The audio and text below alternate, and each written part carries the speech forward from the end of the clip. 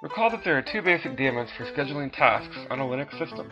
The first, AT, utilizes the AT daemon, or ATD, but it's for scheduling commands to be executed once at a specific time.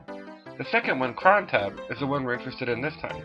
It utilizes the Cron daemon, or CronD, and it's used to execute repetitive or chronically scheduled tasks. Some useful CronTab switches are CRONTAB-L, which lists the user cron table, CRONTAB-E, which creates a new cron table, and CRONTAB-R, which removes a cron table and all scheduled jobs if you're done with it. CronTab file entries are written in a straight line, where each job or task consumes its own line. It also follows the following field structure.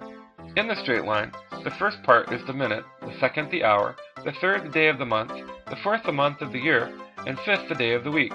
0 or 7 are Sunday, 1 through 6 is Monday through Saturday.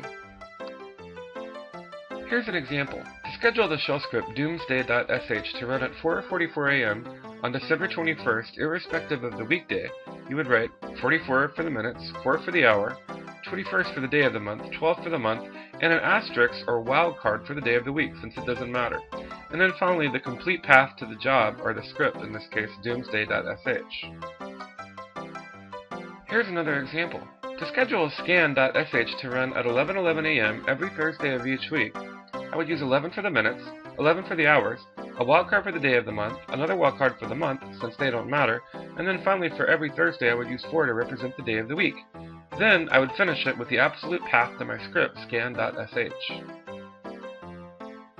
Note: etc cron.allow and etc cron.deny control who can and cannot use cron. Another means of scheduling tasks is to use the cron daemon. And these are for things we wish to happen repetitively or on a repetitive scheduled basis, like maybe backing up the system every Tuesday or Thursday evening. If I were going to do this, I have to create a cron table. And so first I would do CRONTAB-E to edit or create a CronTab file. And this isn't the first time I've done this, but if it were on the system, it would ask me what's the default editor I want to use, Vim or Nano. Use a Nano in this case. So just pick your favorite default editor. And notice the syntax. The syntax goes the minute of the hour of the day, in this case the day of the month of the year, and the day of the week, and then the command that you want to run. So let's say I wanted a command to run only once every single year on a specific date at a specific time. I'm going to do the first one, so at 7:45 we'll do this one for 7:47. So the minutes are going to be 47. It's 24-hour formatting, but it's in the AM, so it's going to be 7 as the hour. The day of the month, if you look, it's January the 11th, so it's going to be the 11th. The month is going to be the 1st, or January.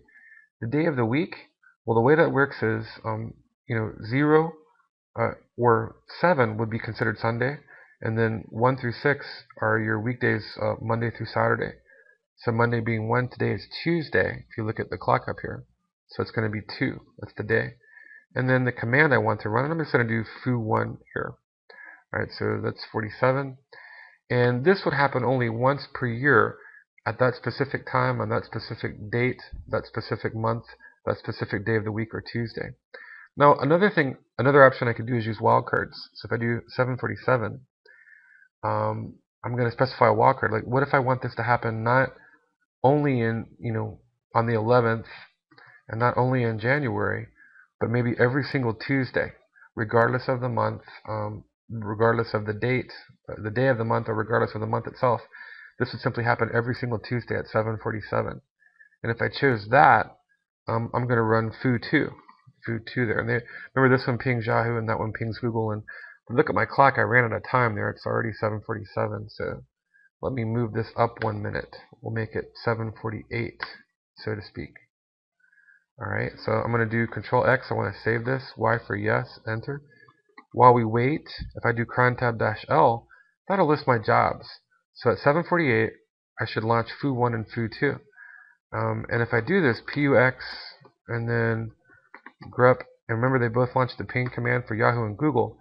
Notice right now, nothing's going on. This is just, I'm grepping for ping. That's the only process I do, but I'm not actually pinging anything.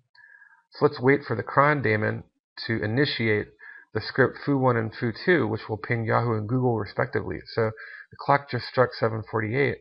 So if I hit the up arrow and grep again, Now notice the PIDs.